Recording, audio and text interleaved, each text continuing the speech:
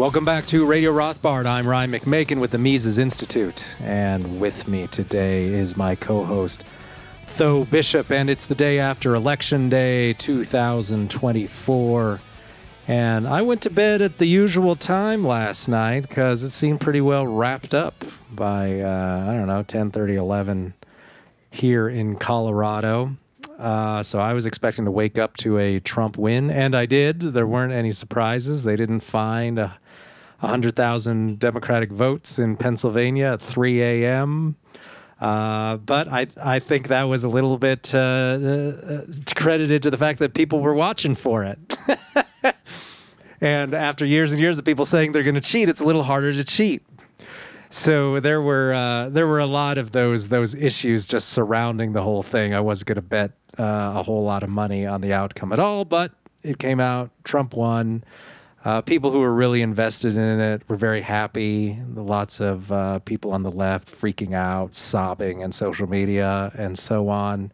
But we're going to talk today about the grim reality moving forward of geopolitics, of federal spending, of the federal debt, those sorts of issues, which Trump doesn't really have a solution for any of these things at all. And he's going to have to deal with that, as well as the PR disasters that are waiting for him in terms of the economy and related issues. But first, I just wanted to mention that you can get daily emails from the Mises Institute if you just go to the site and subscribe. We haven't been really mentioning that at all lately, but if you would like daily updates or weekly, you can choose either. You don't have to get a daily email. You get a weekly email. Go to mises.org, and at the top you can just click on subscribe. And if you're really motivated, you can always become a member of the Mises Institute, and you can just click on donate on the site as well to do that. And then you'll get our physical magazine that comes out every other month. And we'll, of course, invite you to all of our events, and there's some other benefits as well. Speaking of events, though, we have one coming up very soon, which I think we'll have to mention the last time here. Yeah, coming up this weekend, we've got an exciting event down in beautiful Fort Myers, Florida, talking about elections and the economy. Do they really matter? We've got a great lineup with Mises Institute President Tom DeLorenzo, Dr. Mark Thornton, Wanjira Najoya, and our good friend Murray Sabrin. Again, that's going to be this weekend in Fort Myers. There are still a few seats available, that they're going fast. You can find that at Mises.org/events. And as we take a peek to 2025, also down in, I guess it's more central Florida, but still down that way, is we have an exciting event in Tampa in February about educating for liberty and looking at breaking away from the government school industrial complex down there. So particularly if you're in the Florida area, but always makes for a good destination dynamic as well. You can find those events and many, many more. We are building out our 2025 calendar right now. You can find all of those at Mises.org/events. All right. Well, what does Trump do now? A lot of the focus, of course, this has always been the issue, right, is most of the commentary on this is related to social issues and stuff where there's a clear moral position in many cases. And hey, Trump should he should be against federal funding for transsexual operations for residents of federal prisons. Okay, great. Trump should be against handing over thousands of dollars in rooms in luxury hotels to illegal immigrants. All right, easy. That's the easy stuff. The tougher stuff comes in when we start talking about things like, the federal debt that is barreling toward $40 trillion. And Trump has no plan for how to deal with this. And you can see this in the yields that continue to go up. This is something that hasn't been mentioned very much. If you just want a sense of how bad the debt situation is poised to be and what investors are expecting from the economy, we can look at yields, and we can see that the yield curve is steepening. That is, that the longer-term yields are going up faster, And so 10-year, the 30-year, that it's been going up. And so in spite of the Fed forcing down the federal funds rate in September, and we were supposed to believe, oh, man, interest rates are now going to go down because the Fed is intervening to push down interest rates. That hasn't actually happened. Longer-term interest rates have gone up. Mortgage rates have gone up. This isn't supposed to happen when the Fed reduces interest rates. So what does this tell us? Well, it tells us that bond investors expect more inflation. It tells us that they do not have confidence. I mean, there are other reasons involved too, but it tells us that they do not have confidence that the Fed has slain the inflation dragon, and that there's a serious risk of stagnation or stagflation coming in the economy in the near future. And I think a lot of these investors are right. It's right to expect that to happen. And I think that's a big reason that we're seeing the yield curve steepening. We're seeing the longer term yields go up, which means prices of bonds are going down. And this also means, of course, just in a very practical sense, that the Fed doesn't really have control over the bond markets like it may wish to have. And so that there's a lot of investors out there who aren't simply following the rules. They're not doing what the Fed wants them to do. And debt's going to get very, very expensive. And this is going to translate into big problems for the federal government. If you're Donald Trump and you want to just keep spending endlessly, which is apparently his plan, he's going to move around the spending, of course, less money to Ukraine, maybe more money to the state of Israel, or maybe even just spend it domestically. But there's no plans to cut anything. We're looking at a $2 trillion deficit just this past year, and which is huge, by the way. I mean, a $1 trillion deficit in peacetime was considered outlandish, really, before Trump. And then he kind of ushered in the idea of the $1 trillion peacetime deficit. And then, of course, all bets were off when COVID happened. And then it's just gone out of control. 1.5, 1.6, $2 trillion deficits per year, just adding more and more to that. Well, you have to pay interest on all of that. And the hope is that the Fed can force all that down and make it more affordable to pay that interest. But the bond markets are suggesting that that's not happening the way the Fed wants it to. So there's a lot of turmoil out there in the markets. We're all supposed to look at the fact that the stock market went way, way up today. Apparently exuberant that Trump was elected. But stock markets go up when inflation is expected. Stock markets go up when there's a lot of monetary inflation. So this doesn't really tell us much of anything. And then we can expect a weakening economy when we look at the job situation. So looking at all of this, I'm just really curious as to what Trump is going to do to explain why the U.S. is having all these economic problems after he got elected. Now, you know, though, and I know that these economic problems go way back and have deep roots in other issues that are hardly related to whatever Trump did the day before yesterday. But the public doesn't seem to understand that. So it seems that the Trump administration really is going to have their work cut out for them. Yeah, I mean, Trump is inheriting a very different world than he did in 2016 for all the problems that 2016 had, and plenty of them there, obviously. Is that, again, as you mentioned, particularly, again, the inflationary consequences, the limitation. We don't have the same sort of wiggle room.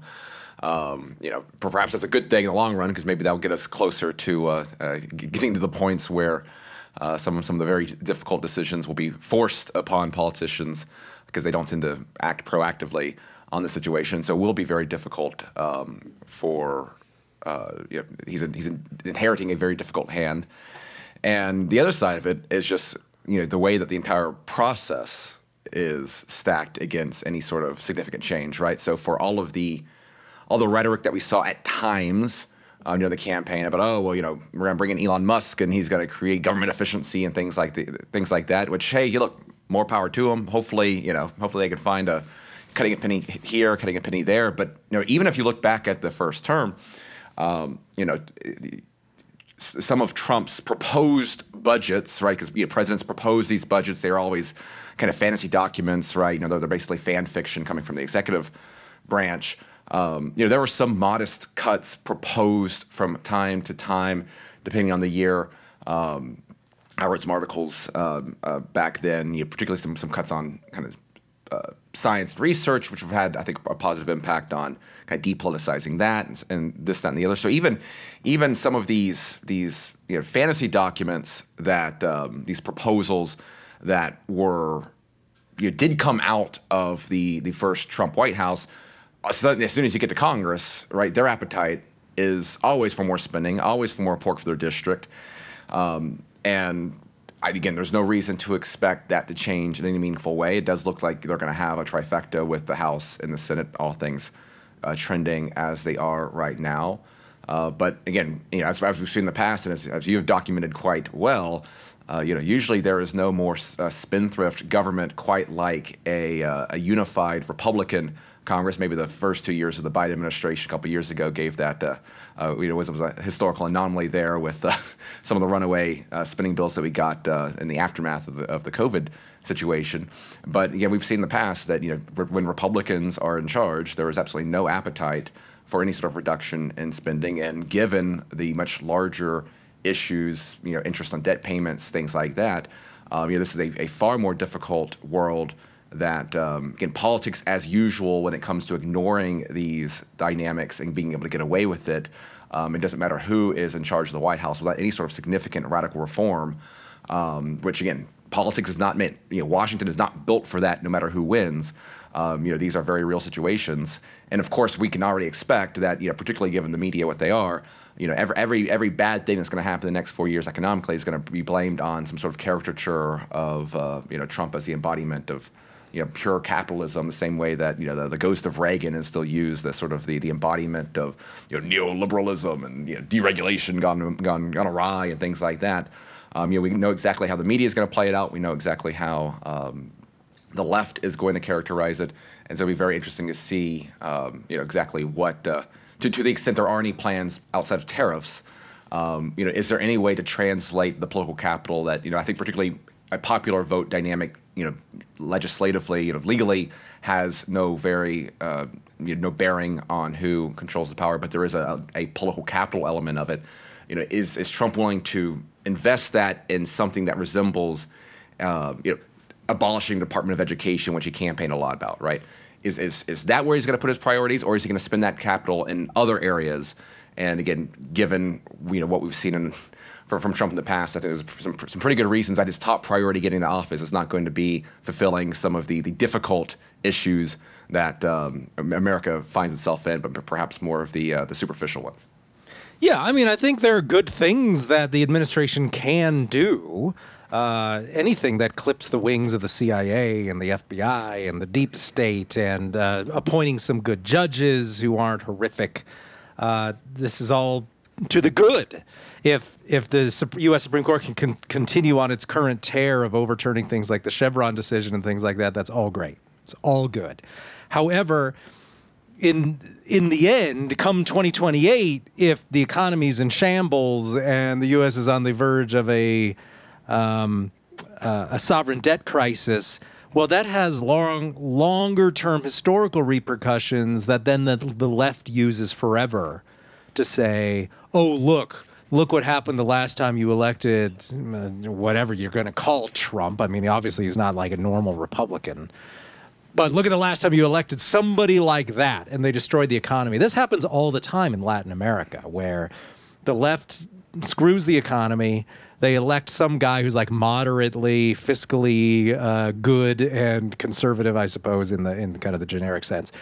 But then, of course, trying to fix an economy often leads to a short-term recession, obviously a collapse in demand as people who work for the government lose their jobs, and the people who make a living off government job spending and all of that stuff. It causes a lot of economic problems. This happens again and again. And then the left comes back and says, oh, look, you elected that guy who was supposed to fix the economy, and everybody just got worse off. Because there always has to be a period of retrenchment that involves a lot of unpleasantness. Sometimes it even involves inflation as government price controls are taken off the books and that sort of thing. And we see that actually at work right now in Argentina, where there's been some inflation in some places, and of course people are losing their jobs, and there's decline in economic growth in other areas. And it's, of course, too early to know how that's going to turn out in Argentina, even though it's been, I don't know, 9 months. And so it can take much longer than that. The only way you can really fix the current situation in the economy, which is just now based on nonstop easy money, and this has been to a lesser extent the case since the Greenspan put came in the late 1980s. But it really accelerated after 2003, when Greenspan basically explicitly said, oh, we'll get the economy going by blowing up a housing bubble. And then there was a housing bubble. And then after that, there was, of course, the global financial crisis and the housing crisis and all of that. And then all the wheels came off, and the Fed just doubled down on just printing money, creating monetary inflation always and everywhere, buying up huge amounts of mortgage-backed securities and all of that. And that was never reversed. None of those policies were ever taken off the books. Now, I worked in housing at the time as a housing economist, and I remember going to meetings at the Federal Reserve and them talking about, oh, we're going to unwind all of this. We're going to get rid of everything on our on our books. We're going to let interest rates go back up, and we're going to reduce our balance sheet. That never ever happened. And then it got way worse under COVID. So now what we've got is this mega bubble economy with all sorts of different bubbles. And of course, oh, you can't say there's a bubble. Of course there's a bubble, because there's huge amounts of money that has been created and is propping up asset prices. If you think there's no bubble, then you will have no problem with the Fed just selling overnight all of their government bonds and all of their mortgage-backed securities. If you truly think there's no bubble, then the market will just eat up all of that. Hey, I won't even make you sell all that stuff overnight. Let's do it over 90 days. Let's just sell off all the Fed's assets over 90 days. But since there's no bubble, the market will just eat all that up, right? We'll just buy it all up, right? Of course they're not going to say that. They know that there's not enough demand out there for either government debt or for mortgages. So they don't want that to happen. And so that's just going to keep the bubble going. That's just going to prevent any sort of return to sound money, to reasonable money. And it's just going to have this baked in inflationary situation with these huge asset prices, unaffordable housing, and where even a small uptick in interest rates sends a lot of people into bankruptcy, because we've, of course, been seeing huge new surges in bankruptcy over the last year. The only way you can deal with all that, to return it to a somewhat normal economy, is a huge deleveraging event. And that requires a lot of people going bankrupt, a lot of businesses going out of business, a lot of those maladjustments being liquidated, and going into areas of the economy where there's an actual need for the investment and for the products and services that could be produced, not products and services that were produced in response to government-created money. So that deleveraging, that's going to mean unemployment. It's going to mean people going out of business. Now, if Trump was smart, he would start that immediately on day one, so that by the time well, he's not going to come up for re-election. It was a very interesting situation that we don't have to worry about re-election for this guy. So that by the time 2028 comes around, the economy has maybe regained its footing. This is what Reagan tried to do, right? And was pretty good at it. It's pretty successful at it. Was, all right, let's tank the economy now to deal with inflation, and we'll just hope that everything fixes itself by 84. And it worked out for him. So Trump should really try a similar strategy. And to be fair, there's some very interesting comments that Elon Musk made, very candid comments about how, talking about, spending cut plans and things like that, acknowledging the fact that in the short term, doing what is necessary to get a more sustainable path in the future is going to require economic hardship. And I think it's a little different when Elon Musk says it. And obviously, Trump would not have kind of used those words, particularly during a campaign. And I think that's one of the interesting things. And if we're looking for potential opportunities, because we are in uncharted waters. This is a very unique political moment. I mean, this is one of the craziest political stories in American history, and it is worth appreciating that in the context of things. This is not a status quo sort of dynamic in the short term, and the question will be, is it in the long term a status quo moment of continued decline? And so it's going to be given that personnel is policy, given that we know that Trump himself is not going to be some sort of wonkish micromanager, is where does this administration look at who do they bring in to have some outline of where things need to go. Is it going to be your traditional conservative policy wonks that more or less kind of ran the ship in the first time around? There's reasons to think that. Is it going to be more of these sort of outsider Elon Musk types? J.D. Vance himself kind of embodies this sort of interesting contradiction in some ways, because on one side, though he does not come from, well, I guess in some ways, right, early on, he was kind of a from forum traditional conservative, if you will.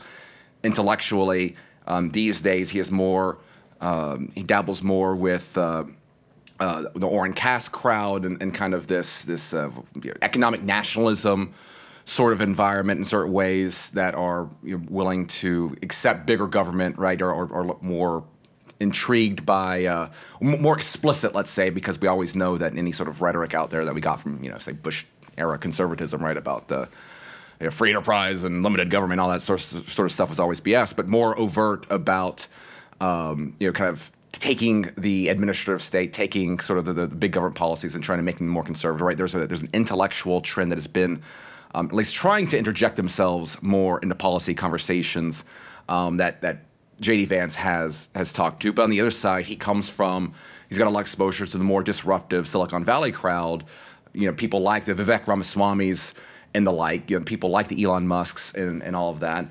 And so it's going to be, what of those influences are going to actually end up shaping, where they end up investing this political capital. And again, looking on the track record here, the expectation should be that. But is there an actually willingness to do the hard decisions, except that there's going to be that bust in the short term?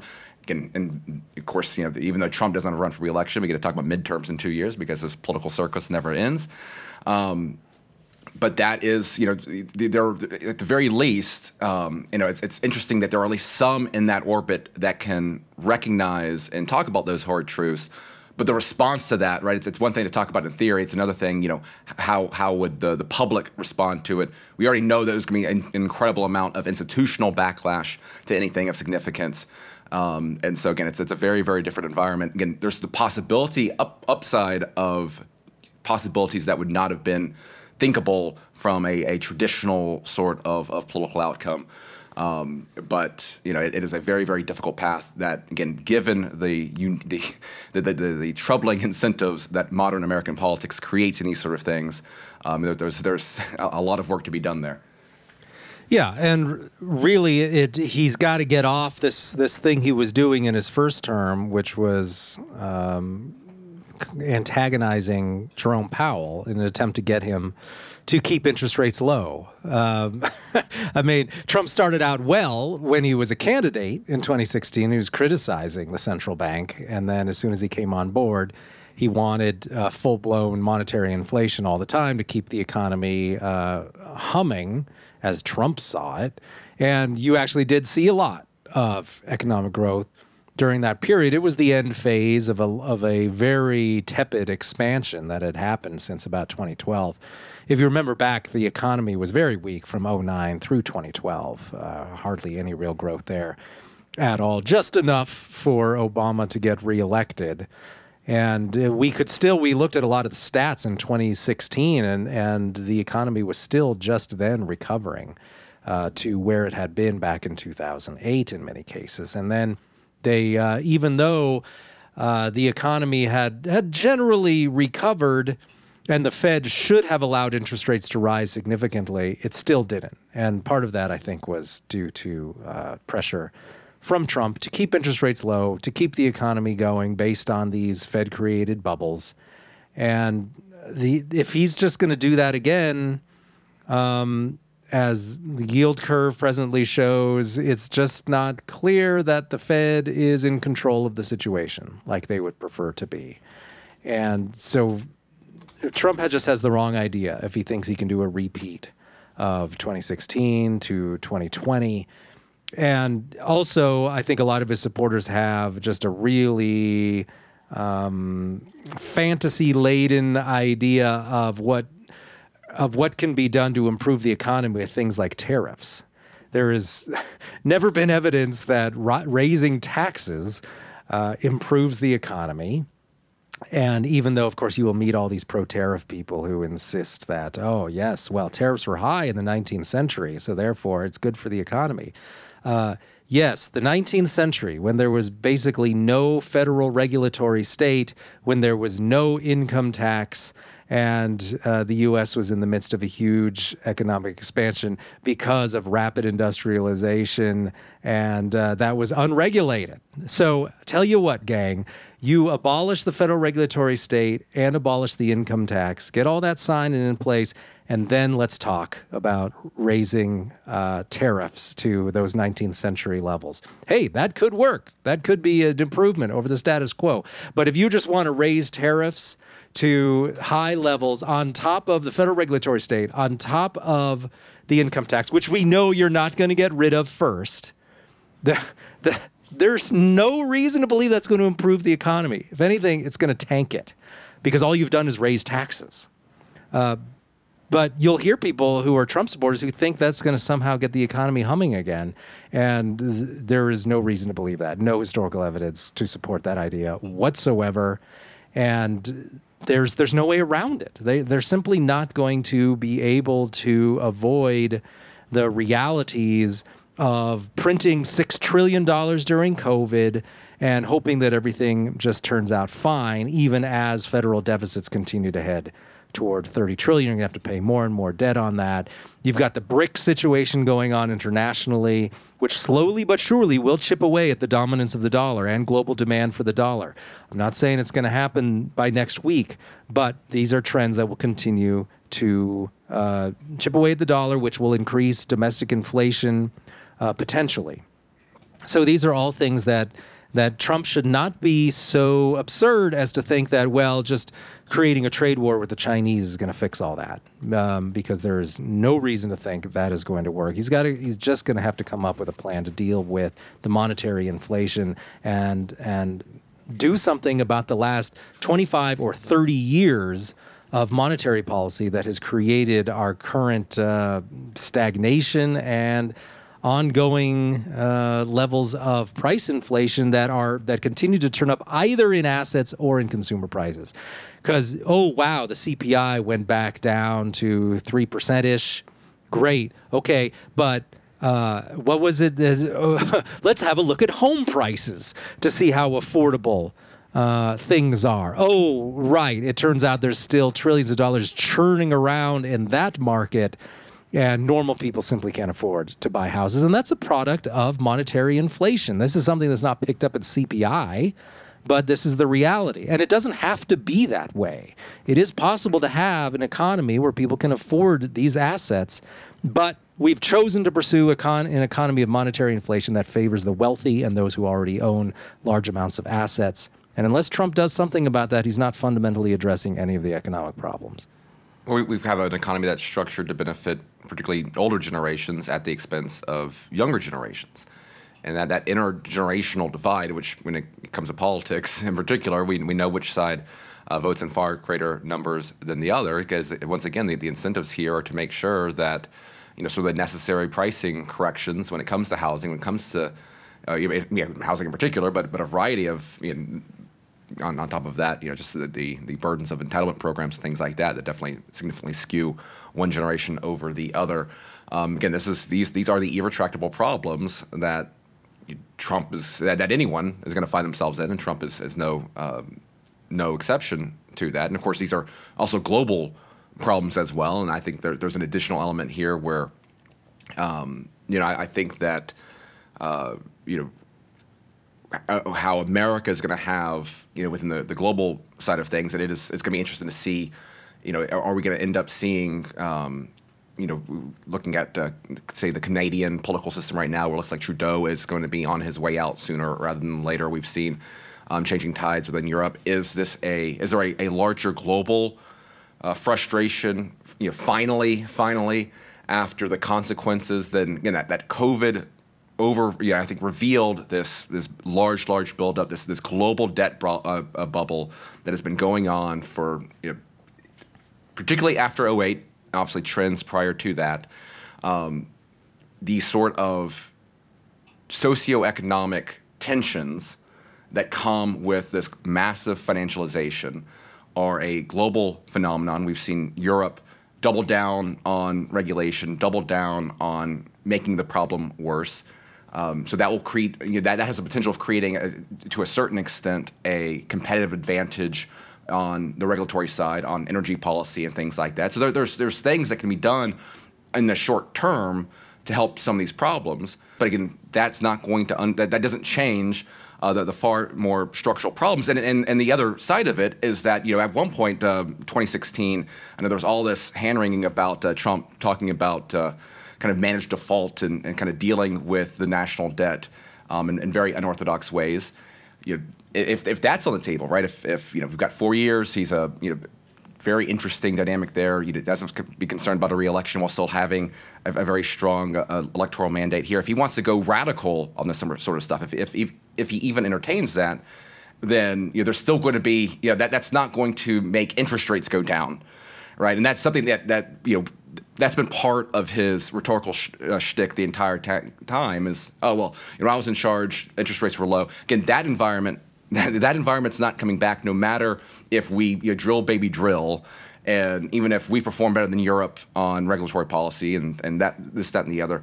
That world, that easy money environment is not going to come back, and that's again, it's he's got himself in a very, very interesting situation right now.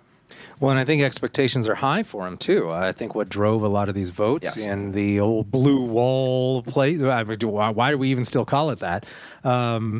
Pennsylvania, Michigan, Wisconsin, a lot more Trump support there than the New York Times was willing to admit.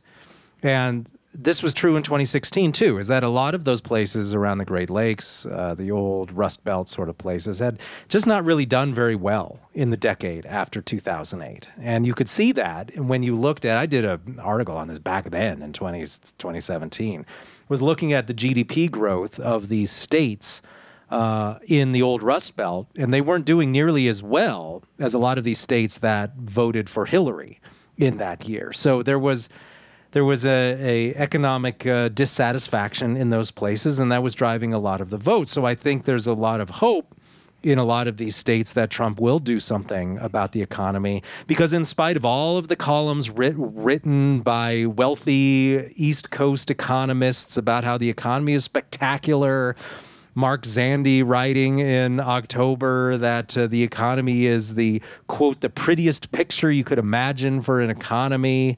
I mean, they're saying this stuff, and it's so obvious from the election that people don't believe that, and that people are suffering, and that price inflation, just because it's backed off a little bit recently, everybody knows that they're paying a lot more for things that they were just 3 years ago. And so how is he going to address that? He's going to be expected to do something about that. And if unemployment just goes up, and remember, the October report that we just got on employment was very bad, that it was the worst we'd seen in a long, long time, and it actually had private sector job growth go down. And the only thing keeping overall job growth above zero was government jobs. So you start cutting those government jobs too, and you don't replace them with private jobs. You get a bunch of bad employment reports. Your enemies start playing up on that, and then people, of course, start to feel that in the real economy. Well, so the trends are already down, and the expectations are already high that he's going to do something. So politically, that's a significant problem, and I just don't know if anyone in the administration has either the knowledge or the guts to do what really has to be done. But I guess we'll see. Right, because I mean, if you look at what is Trump's large political ramification, it is the reorientation of the Republican Party into the broad coalition of the middle class, working class Americans. And the problem is that we see time and time again the sort of people, and Republicans are particularly bad about this, is that Republicans win elections, and the people that win them their elections, the people that actually kind of make up the largest percentage of their voting demographic, don't get nearly as much benefit from the policies that come from that administration than the elite. That whole populist divide, which which created this moment that Trump was able to get control for the last. We're going to be looking at 12 years essentially of Trumpism controlling the Republican Party.